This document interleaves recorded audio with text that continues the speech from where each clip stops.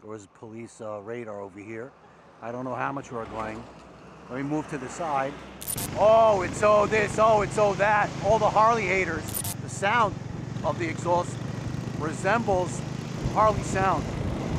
Obviously, it's not that V twin. It's the whole Harley vibe, Harley feeling, Harley. It's an emotional thing. It's not about the numbers. It's not about the specs. You can financially negotiate your way out of a fine, if you know what I mean.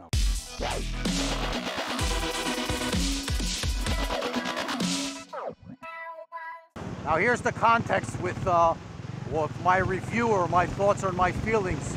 Remember, my other bikes are Lowrider ST 2022, 117 cubic inch. That's about a 1,900 cc. A stage 2 putting out 130 foot-pounds of torque, and about 125 horsepower. 1989 Goldwing, Honda Goldwing GL 1500, and a Royal Enfield 350. When I ride this bike, I always have in mind my experience from my other bikes. So obviously when I say, oh, it's got a lot of torque, what I mean, it's compared to my 350, to my Royal Enfield, this has got a lot of torque. It does not have a lot of torque when I compare it to my Lowrider ST. So how do I like this bike? This bike is a blast. It's a blast to ride. It's great in off-highway, obviously. On highways it would do, yesterday I hit 131 kilometers per hour, which in miles is 65, 70, and it did it easily. I've seen people write that in the comments, like do reviews where they say it's you feel vibrations and stuff like that. I don't feel vibrations, nothing terrible, nothing uncomfortable. So easily does 120 kilometers per hour on the highway. But this bike is not made really for highway speeds, traveling long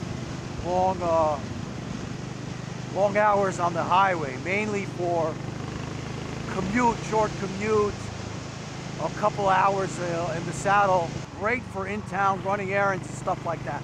A great fun bike, second bike, third bike to have. Now it's got ample torque, enough torque for its needs, for its size. I'll give you an example. Very typical here in India is when it's rural areas, the road is open, but when you get closer to an intersection or a place where they want you to slow down, they don't put out a slow down sign. They just put out speed bumps.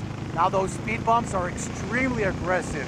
They're about, if you go any higher than 15 miles per hour on those speed bumps, you bottom out. When you're riding between these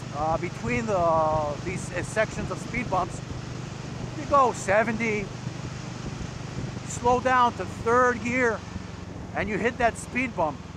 When you hit that speed bump, third gear, you're about at around tops 15 miles per hour. In third gear, when you're almost standing, very slow speed, you don't even downshift. You just hit the throttle and the bike pulls. The bike chugs its way through that speed. So that's what I mean. It's got low end torque. It chugs. It's like a locomotive. No need to drop a gear. It just pulls. I'm not sure how much the horsepower is on this bike. I'll put it right up over here. But horsepower is good and important for high RPMs. And over here, I think the red line is 6.5, and you never get close to that. The ergonomics is extremely comfortable. You sit upright. It's not a typical Harley position. A typical Harley position is with your legs stretched out, like under the fuel tank. Over here, it's you literally, your feet are under your butt. So it's a very upright, it's a bumpy area. Very upright and comfortable position. Suspension here, not sure who does their suspension, but I would say that is it's sufficient. I can't say it's great, but it does a great job with these crummy roads. I bottomed out a few times on the front with the front forks, but that is mainly because I came too hot, too fast to a bump, one of those aggressive speed bumps. The rear suspension is dual shocks in the back. I wouldn't want to say it's Showa. I don't know who does their suspension. Never bottomed up in the back. Very good. The front forks they're inverted forks. They're inverted forks. Don't know how many millimeters, but I say, like I said before, they're sufficient. They do the job. How about the sound?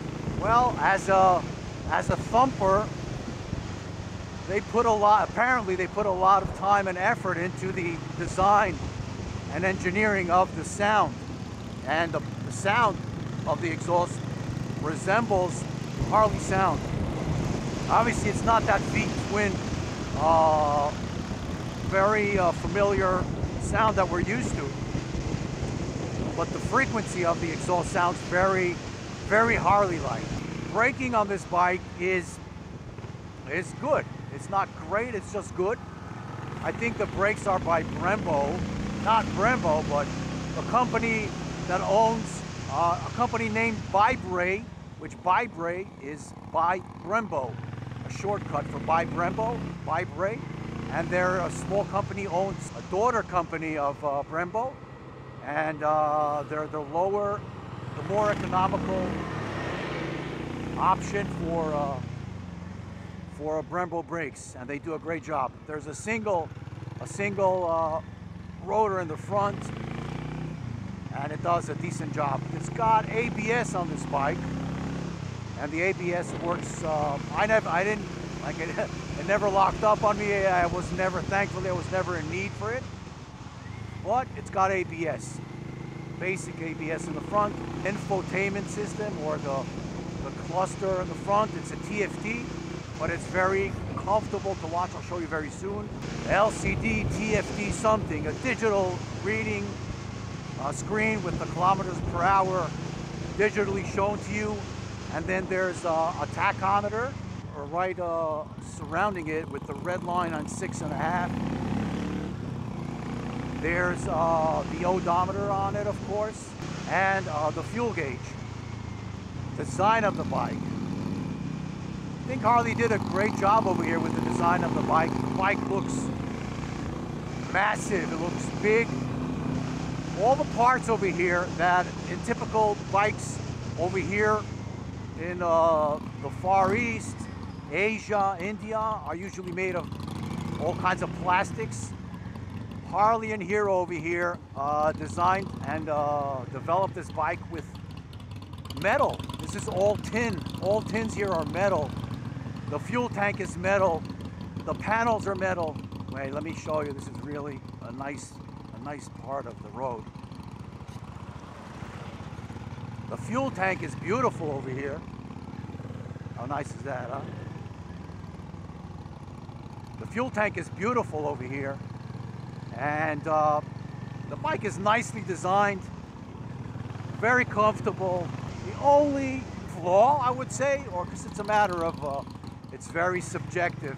The only thing that I'm not crazy about is the rear part of the bike. I think they designed the fender in a very, or not appealing way to my eyes. The lines on the back are not nice, in my opinion. But only when you're not sitting on the bike. It's the connection, the part where the wheel connects with the fender. So when the bike is not loaded and you're not on it, the lines don't work out. But once there's somebody's on the bike and the bike is loaded, the wheel goes into the wheel well or the bay area, and the line over there, the straight line over there, is broken up and it looks great. But when the bike is not loaded and it's just standing with nobody on it, the lines are off. And one beautiful part of this bike are the rims. These rims are beautiful. Machined aluminum, I think. Oh, look at this. Look at this. People washing their clothes over here. Beautiful area. You know how all the Harley haters always get at us at, oh, it's only got 80, like at our baggers, oh, it's only got 100 horsepower. Oh, it's so heavy. Oh, it's so this, oh, it's so that. All the Harley haters, right? Because they don't know. It's all about the sum. The sum of the parts here of a Harley is way bigger than the actual math if you do. It's the whole Harley vibe, Harley feeling, Harley, it's an emotional thing. It's not about the numbers, it's not about the specs. It's the feeling, it's what you feel when you're on the bike. This bike is exactly that. So this bike falls into that category of the sum of the details are much bigger than what math would tell you. Does that make sense? Trying to translate a little saying that I know from Hebrew. So yeah, the sum of the parts is actually bigger than what the math would say. That's what this is. This whole package gives you the Harley vibe, the Harley feeling, the Harley emotions of owning this Harley X440. This is great. So all in all, I would say the experience, the feeling, the vibes from this bike are very Harley-like. You can definitely see Harley DNA in this bike. Absolutely. It's a fun bike to ride. It's a blast. Now let's hope I can run through the bureaucracy of bringing this bike to America and for it to be affordable to bring over, because I know it's kind of expensive. I have to figure out exactly how much to ship it and taxes and whatever. But if anybody in Harley's watching this video and considering to bring it, if you bring it, I'll buy another one in America for my daughter. And for me as well, if I can't bring this one. Listen to that bump.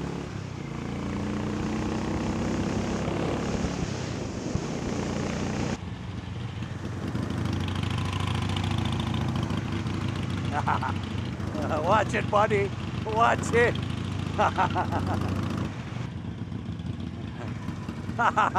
Moshe has the camera. Nice twisties. Here comes a cow.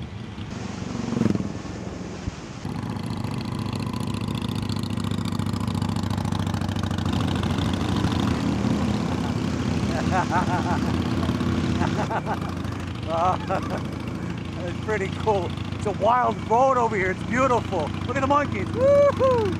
I don't know if you got to see the monkeys. There were monkeys over there. 3 monkeys. Like 2 of us and 3 more.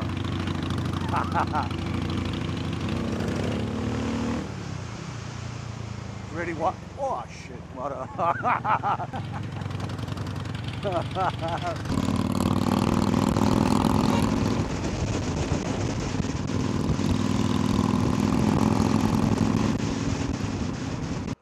There was a police radar over here. I don't know how much we're going. Let me move to the side. They're dealing with, Moshe is dealing with them. Well, he's currently negotiating the price we need to pay. I'll tell you later when we move away a little bit. Very common practice here is you can negotiate, you can financially negotiate your way out of a fine, if you know what I mean. I'll explain later. So, negotiating our way out of a fine, it can be an easier, a cheaper way to negotiate your way out. Well, if you know common practices in places where there's a lot of poverty and officials don't make a lot of money, there's ways of making things work and avoiding things. And I'm specifically being very, very subtle about what I'm saying and not really saying things out, but you know what I mean, right? So there's a current negotiation of how to handle this matter. and it's how thick or how thin your wallet will be after this negotiation is over. Once we're done with that, we'll be on our way. I don't know if we were speeding or not. I have no clue. But they stopped us, and they're official and they have power, so that's how it works. So my buddy's been here for 30 years. He has a lot of connections, very influential as well in the local community. He he did take a fine, but we just got out of the short negotiation with our crime. What were we going? 4 kilometers per hour faster. Now Moshe is kind of influential over here in the community, and so initially I saw what you did is pretty much don't talk to me like that. I'm not a tourist. I'm local. First thing, to tell him that I'm a local, so he treats us without asking for bakshish. That's the main thing. Okay. Otherwise, as tourists, he will tell you, you pay 5,000, okay, I'll give you for 2, but you give me 1. So to prevent that, I put him down completely. So there is no argument about that. Okay. Then when he sees I have a local driving license, he calls me a Goenka. Goenka means a citizen of Goa. It's Goenka. Okay. Then the next step is like when he told me 2,000 rupee, I said, okay, I want to see your name to be sure that actually the fine you give me is the right fine. So he told me, okay, I'll give you 1,000. So I told you, I want your name. I'll go to the minister to tell him that you are cheating me on the fine. So he didn't want to give me. And then he said, you know what, you don't want to pay? Okay, I'll let you go. I said, no, I want to pay. So there was this negotiation. And we did take the fine at the end, and you got to understand the fine is around $8. 1,000 rupee. Yeah. It's $10, $12, and that's after a negotiation. And he was willing. He was willing to fine. That's the actual fine, but he was willing to drop it when you told him that you know the minister. Huh? Yes. When he told him he knows the minister, he was like, "Oh, okay, don't pay. Everything is good." Yeah. So that's it, guys. That's it, guys. Hope you enjoyed this one. I'm gonna shut the camera off and head back home. I'm Sandy from Goa, India. Hope you enjoyed this. Oh my God, they guys mixed me up. I'm Sandy watching Holy Shift. Till the next video, guys. Peace out.